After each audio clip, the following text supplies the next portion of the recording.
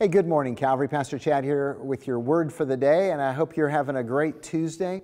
As we're continuing our study in the book of Mark, we're in chapter 6 today, beginning the first verse. Let me just ask you this question.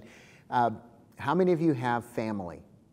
Now, all of us have some level of family. Maybe you have a lot of brothers and sisters. Maybe you have very few. Hopefully they're still around. But here's the follow-up question. How many of your family really respect you or honor you? See, I've got three brothers, and we love each other, but there's not a lot of honor between the brothers. There's some respect that is given, but when we're together and the way we treat each other is not what anyone would confuse for being honorable toward one another. There's a lot of teasing and joking and kidding. And we're not going to let each other get away with anything. It's mostly in good fun. I can't say it's all in good fun. It's mostly in good fun. But our families oftentimes are our biggest skeptics. Now, they may be our greatest defenders, but they're also our greatest critics, if you know what I mean. And the same is true in the life of Jesus. In Mark chapter 6, he returns home to where he grew up. Follow along. Said, Jesus went away from there and came to his hometown, and his disciples followed him. And on the Sabbath he began to teach in the synagogue, and many who heard him were astonished, saying, "Where did this man get these things? What is the wisdom given to him? How are such mighty works done by his hands? Is not this the carpenter's son, the son of Mary, and the brother of James and Joseph and Judas and Simon? And are not his sisters here with us?" And they took offense at Jesus. And Jesus said to them, "A prophet is not without honor except in his hometown and among his relatives and in his own household." And Jesus could do no mighty work there except that he laid his hands on a few sick people and healed them. And he marveled because of their unbelief. You know what got in the way of them believing in Jesus? The fact that they saw Jesus grow up in their midst. Now, I think they should have noticed how different he was, how special he was, but he was just Mary's kid. By this time, Joseph is out of the picture, probably deceased. Traditionally, he would have been much older than Mary, and life expectancy wasn't very long. And so Mary is a widow, and Jesus was there taking care of his mom. He's got these half-brothers.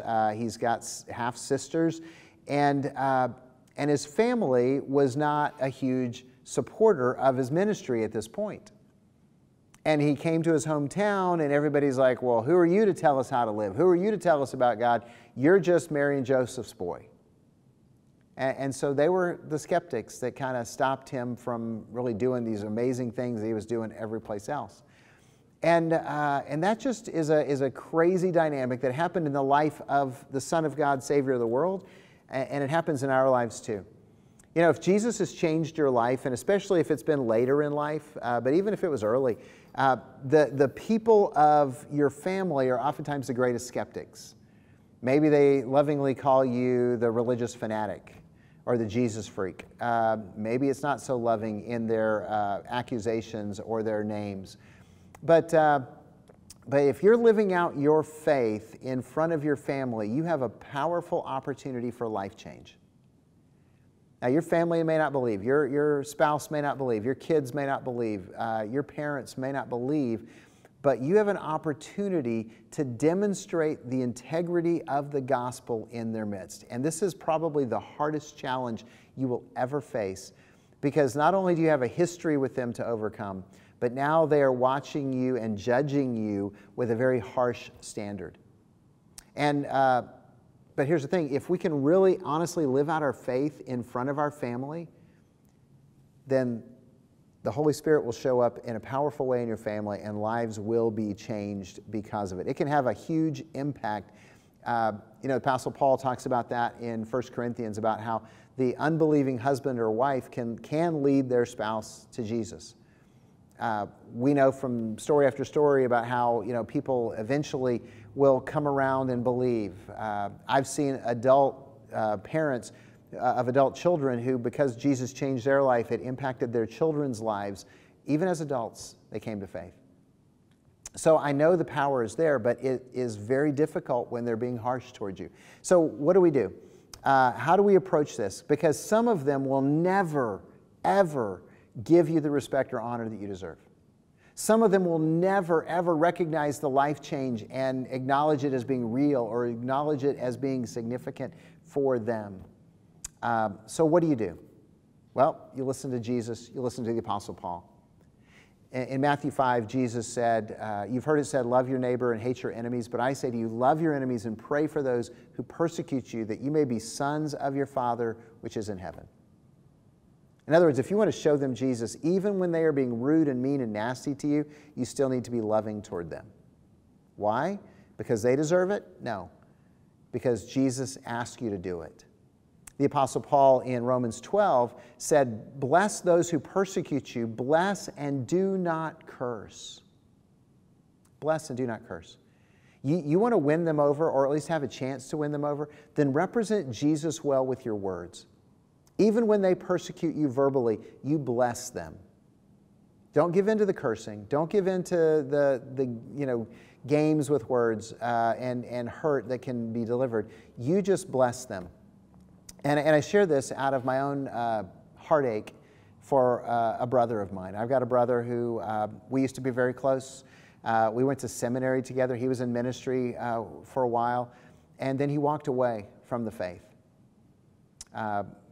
And for a long time when we'd get together, he would just attack verbally everything I believed, everything I stood for. And being his brother, I just attacked back. And I'm kind of quick with words, and I would usually win, at least in the audience of the family, and it didn't do a thing for the gospel. And God finally convicted me, or I finally listened to the Holy Spirit, and I said, you know what, I'm not going to join the war anymore. I'm just going to bless and not curse. Now, that's how I've been in our relationship for the last decade or so. But my brother still hasn't come to Christ, or come back to Christ. I'm not even sure where he is in that journey. I'm still praying for him, still looking forward to that opportunity to share with him again. But here's the reality: no matter how he treats me, I'm going to try and love him. I'm going to try and bless him. I'm going to try and encourage him, because whether he comes to know Jesus or not, whether he comes to confess Jesus or not, I'm still going to set the example that God has asked me to set, the example that Jesus set in Nazareth so long ago. So I know you're out there, you're living the struggle, and some of you are very frustrated. Don't lose heart. Hang on to doing what is right, and let God honor you, even if your family doesn't. I hope that helps, and I hope you have a blessed day. God bless you, Calvary.